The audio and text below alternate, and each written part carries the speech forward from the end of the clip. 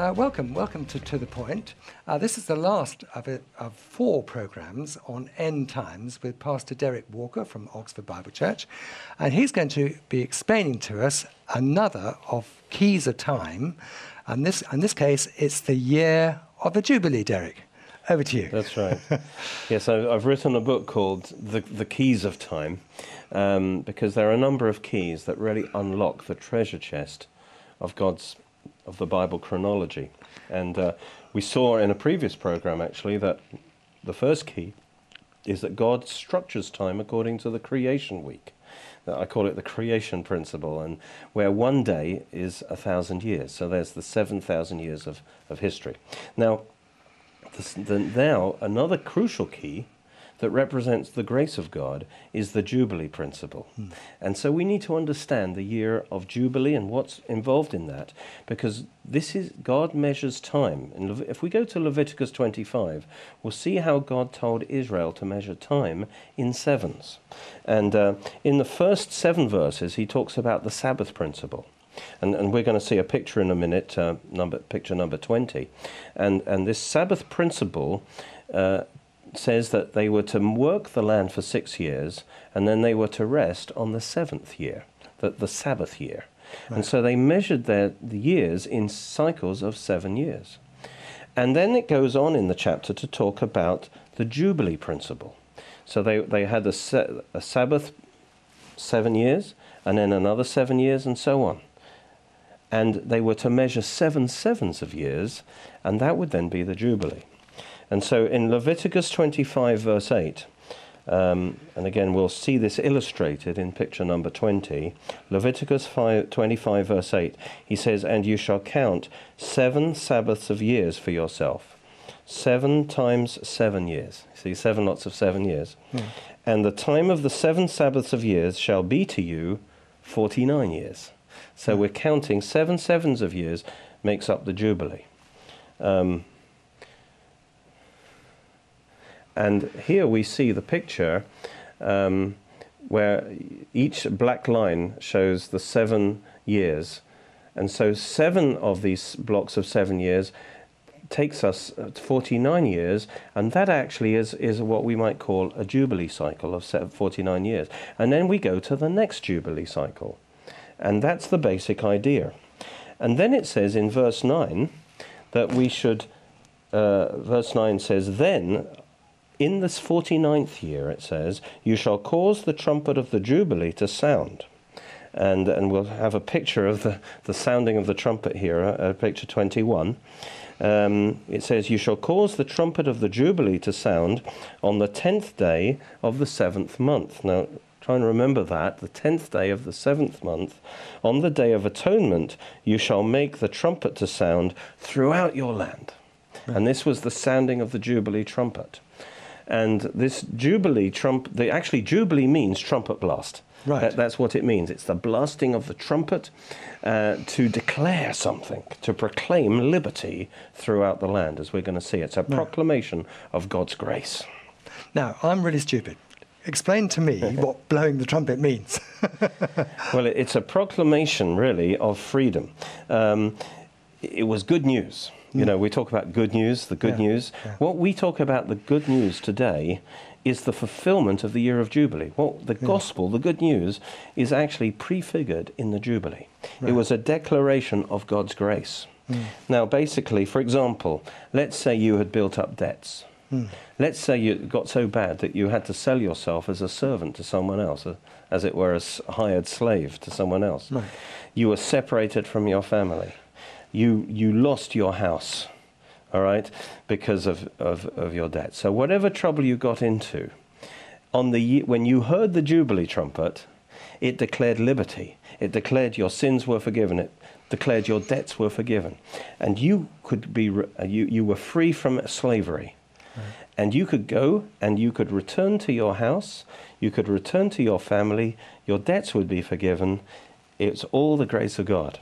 Praise God. And so, for example, it says in verse, this trumpet would be sounded everywhere. People would go 2 by 2 into every town, every village, blowing the trumpet and declaring, it's the year of Jubilee, it's the year of Jubilee, you can go free. And it says, for instance, in verse 10, you shall consecrate the 50th year. Now, we'll talk about that in a bit. And proclaim liberty throughout all the land, to all its inhabitants. It's a jubilee for you, and you shall return every one of you to your own possession, to your own house. In other words, you can reclaim your lost possessions. And each one return to your family. The 50th year shall be a jubilee to you. It shall be holy to you, verse 12.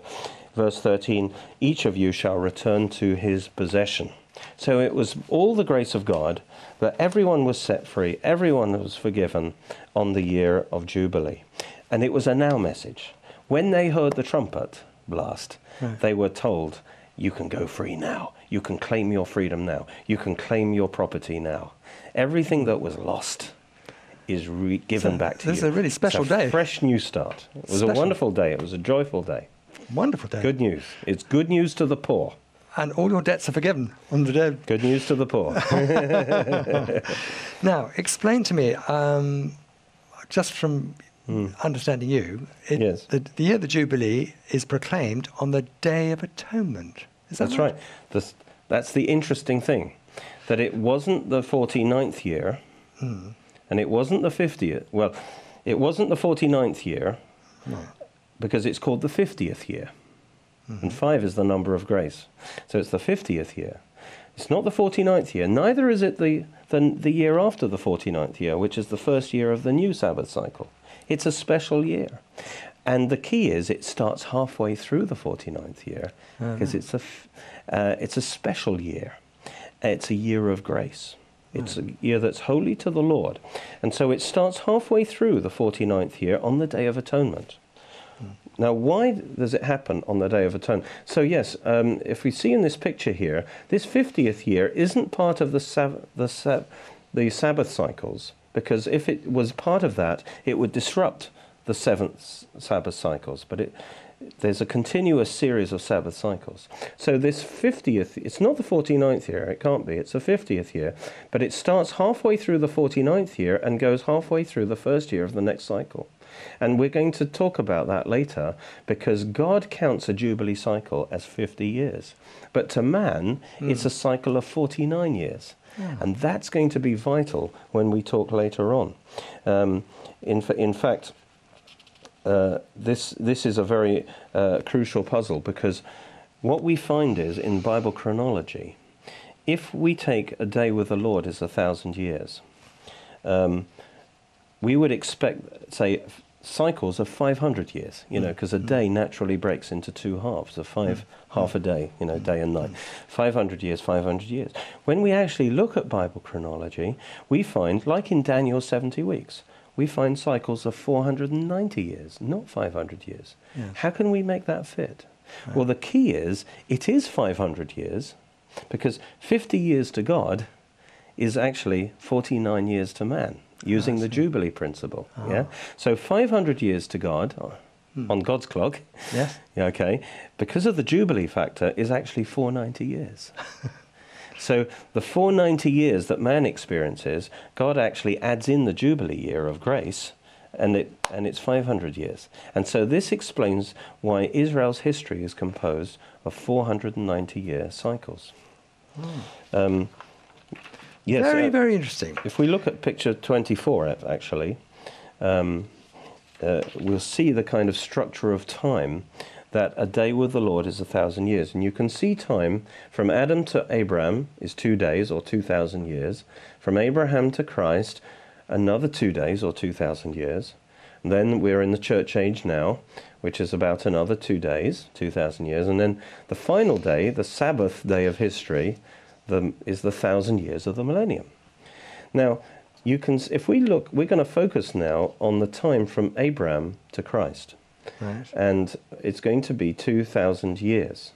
But actually, we're going to see that they actually are composed of 490-year cycles because of this Jubilee principle. And we'll see how that all works out. In fact, if we look at picture number 25, we're going to summarize Israel's history. Now, there's more to it than I can explain here right now. But basically, what you find is that there are, from Abraham to the Exodus, is a cycle of 490 years. I call that a great Jubilee cycle. So just as individuals had a Jubilee every 49 years, the nation of Israel had a Jubilee every 490 years. And every 490 years was a national Jubilee, when God did something great for the nation. Every time a Jubilee happens, it's the grace of God releasing you from the past, the forgiveness of the past, and then grace for the future. So we're going to look at number 25 again, and we're going to just go through those 4 cycles to show you what I mean. First of all, Abraham is born. That's where we start it. 490 years is the Exodus. Well, what a great Jubilee event the Exodus was. They were slaves in Egypt, and they were released from slavery, and God's grace and power was revealed to give them a new start as a nation. If you go forward another 490 years, you actually get to the dedication of the temple, when God anointed Solomon's temple with his Holy Spirit. What a great Jubilee event that was. And then if you go forward another 490 years, you get to the decree that we talked about in the last program, the decree to rebuild and restore Jerusalem. Israel, of course, had fallen into sin. They'd fallen into captivity. So here comes the Jubilee event, where God, as it were, forgives the past and releases them back. He restores them so they can go back and rebuild.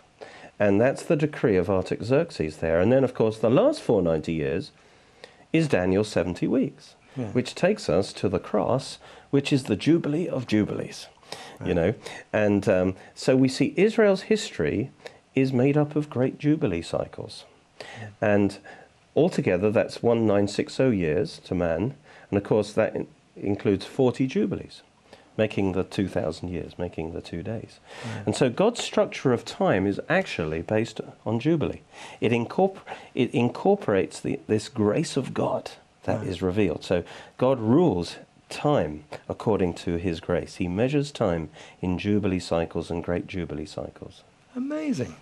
Derek, how long did it take you to work all this out? It's stunning. It's amazing. How long have you been studying I've been putting the pieces together for a number of years now. I should jolly well think you have. If you didn't know, Derek went to Oxford University, and I think your degree was in mathematics. In maths, so I think it shows.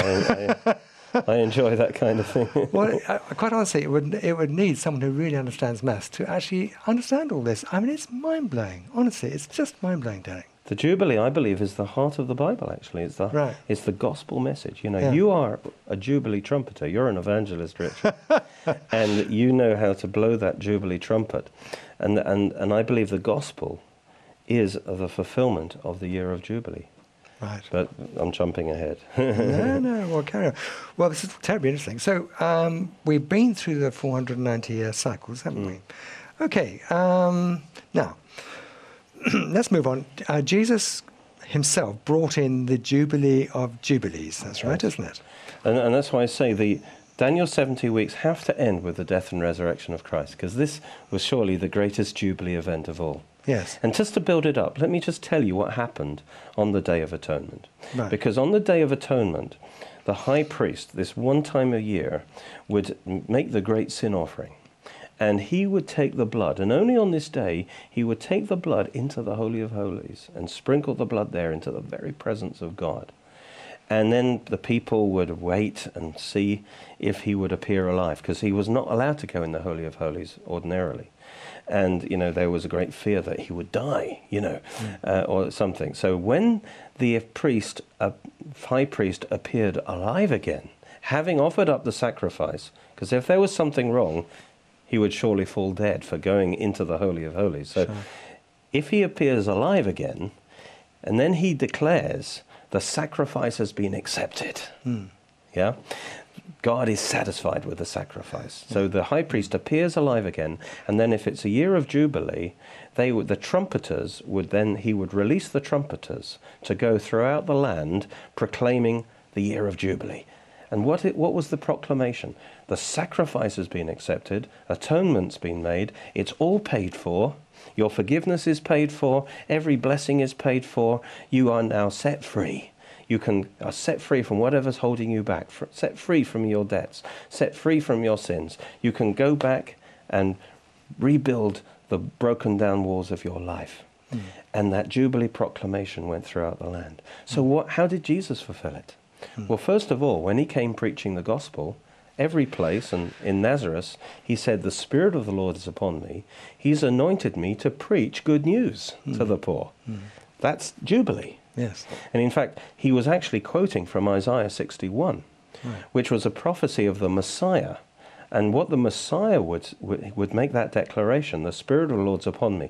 He's anointed me to preach good news to the poor, to heal the brokenhearted, restored families, and to proclaim the acceptable year of the Lord. That's another word for the year of Jubilee, the year of God's acceptance, the year of God's favor.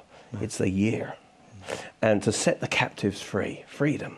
You see, and so he said, when the Messiah comes, he's going to fulfill the year of Jubilee. He's going to make the Jubilee proclamation, and those who believe the message will be set free and receive the grace of God. And so when Jesus stood up at Nazareth and everywhere else he went, and he said, the Spirit of the Lord's upon me to preach the acceptable year of the Lord, to give good news to the poor, and then he said, this day this is fulfilled in your hearing. He was claiming to be the Messiah, and he was blowing the Jubilee trumpet. And then, of course, those who believed him received that power to heal them, to restore their lives. But then he still had to really make it happen for whole mankind when he died on the cross.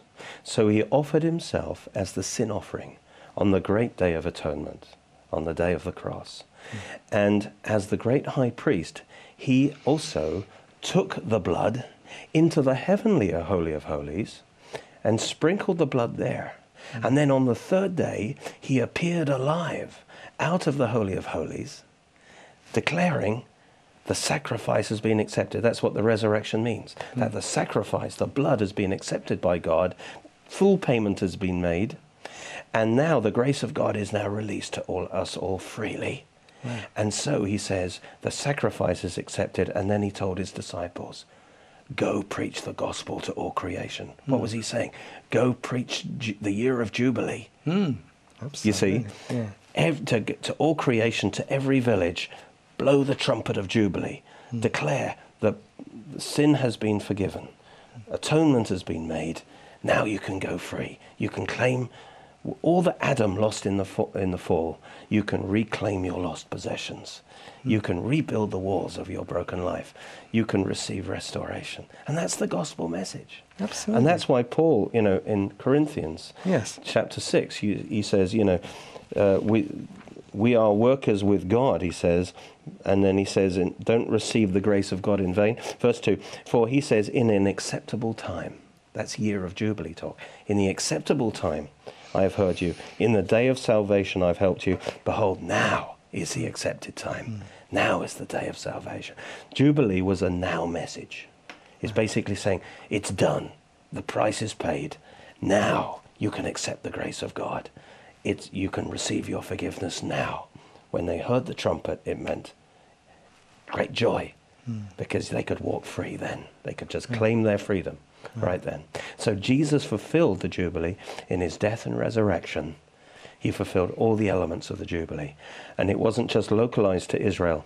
It's now Jubilee for the whole human race. And we are now living, now, Richard, we're living in the year of Jubilee now, as far as our own spiritual salvation is concerned. We're living in the year of Jubilee. But it won't last forever. The opportunity only lasted for a year. If they didn't claim their freedom in the year, it would be too late. Right. And that's why Isaiah 61 goes on and says, to proclaim the acceptable year of the Lord and the day of vengeance of our God. And so those who don't receive the grace in the time of grace, they come to the end and then it's judgment. Yes. The day of vengeance of our God. So don't wait too long to receive the grace of God. So that's a warning to us, really, isn't it? Absolutely. Well, I think this is absolutely stunning stuff, actually. I think it's amazing. Now, what I'd like you to do is just tell us, I hope you're all interested in this stuff. It's very relevant to our lives. This is the fourth of a short series of programs on end times. I used to talk about end times myself, but Derek's so much better than me. I thought, well, why, I'm an amateur at end times, why talk about end times when Derek's so much better at it? So I've purposely imported Derek to talk about end times. Can you tell us about your books so that people can get hold of your material? And then you talk about Jubilee and evangelism. Perhaps you could talk a bit about that as well. Sure. Well, I've got, on the year of Jubilee, I don't have a book, but I do have some CD series. Okay. They kind of overlap a bit, but one's called The Anointing Message. Right. And the other one's called The Year of Jubilee. And both these are sets of about 8 CDs that you can get by calling our office, 01865 515 086. You can also find us at oxfordbiblechurch.co.uk. So these are CDs that I've preached on this, because I believe this is such a foundational understanding that the whole gospel, is the central message of the Bible. That's how people get into the Bible, by receiving the gospel. Right. That's the entry-level message, isn't it? Yeah. And actually, where everything in the New Testament is anticipated in the Old. Right. Where is the gospel anticipated in the Old Testament? It's in the year of Jubilee. Right. And so to understand the gospel and how to be a Jubilee trumpeter, we must understand the year of Jubilee and the wonderful grace of God. And so there's that aspect to it, of how Jesus fulfilled the Jubilee and how we are to be Jubilee trumpeters now, making that proclamation that atonement is made, and now you can receive the grace of God. Right. It's good news to the poor. Right. To the dispossessed, because now Jesus has bought it back for you, and you can reclaim what you've lost. We've lost righteousness, we've lost peace, we've lost joy, we've lost health, we've lost so many things. And if we believe the Jubilee message, we can receive the power of God in our lives to be restored. And then understanding Jubilee also is vital, and this is part of this book here on the keys of time, because it's also, the fact is that God used Jubilees to actually measure time. Time is measured in Jubilee cycles and in great Jubilee cycles. And so to understand the chronology of the Bible, you have to understand Jubilee. So it's a big part of this book called The Keys of Time as well. But, we need to understand this is the message God is saying now. If I can just blow the Jubilee trumpet. Just before you do that, yes. I hope you've enjoyed these few talks with Derek on end times. He's so good, and he is a mathematician. You need to be a mathematician to understand all this sort of stuff. If you've got any questions or any comments about these programs, please write to us at info@revelationtv.com, and I will pass your comments along to Derek, and I'm sure he'll answer your questions. Sure. But I'm just going to ask Derek to finish the program. We've got about another 2 or 3 minutes left. Just talk about blowing the trumpet. Well, I just want to speak to you here now, just so you know that Jesus loves you, and he died for you, and he came on the 80th Jubilee, actually, from creation, and he purchased all your forgiveness, all your restoration, and he wants me to declare and sound the Jubilee trumpet to you right now. And I want to tell you that Jesus has paid for the forgiveness of all your sins. He's paid for every blessing that you need in your life, for the power of God in your life to restore you, to restore what you have lost through the fall of man, that God wants to restore every good thing back to your life. And I declare the Jubilee to you right now. I declare liberty. You can go free from whatever's holding you back. You can go free. Just believe the Jubilee message. Believe that God, when he says it's the Jubilee time, now is the acceptable time. Now is the day of salvation. If you've never accepted Jesus in your heart, do it now, because his grace is here for you now. You can't earn or deserve it, but just believe and receive his forgiveness. Ask him to come into your heart. If you need healing, the Jubilee message is Jesus has died for your sins and for your sicknesses and for your griefs and your sorrows and your heartaches. And just receive him right now and receive his power to heal you, heal your heart and heal your body and set you free, because Jesus has done it all for you. And I proclaim to you that the Spirit of the Lord is upon me now. He's anointed me to preach the good news to the poor. Whatsoever poor and lacking in your life, there's good news for you, that the power of God is here right now to set you free. Just believe and receive the power of God. It is Jubilee time now, and you can go free and enjoy your liberty. Praise God. Bless you. Bless you, Derek, and thanks for joining us on To The Point. I hope you've enjoyed this series of 4 programs with Derek. Thanks so much for joining us. It's been great to have you, and please come again soon. God bless you. God bless you.